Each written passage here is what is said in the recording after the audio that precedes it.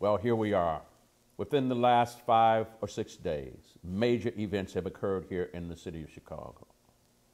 These events include the indictment of Van Dyke, the killer of Laquan McDonald, the firing of Superintendent of Police McCarthy, the release of new documents which indicate that 4 police officers were involved in a cover-up in the Laquan McDonald killing, the firing of the head of the Independent Police Review Authority, the invitation and acceptance of the opening of an investigation by the United States Justice Department.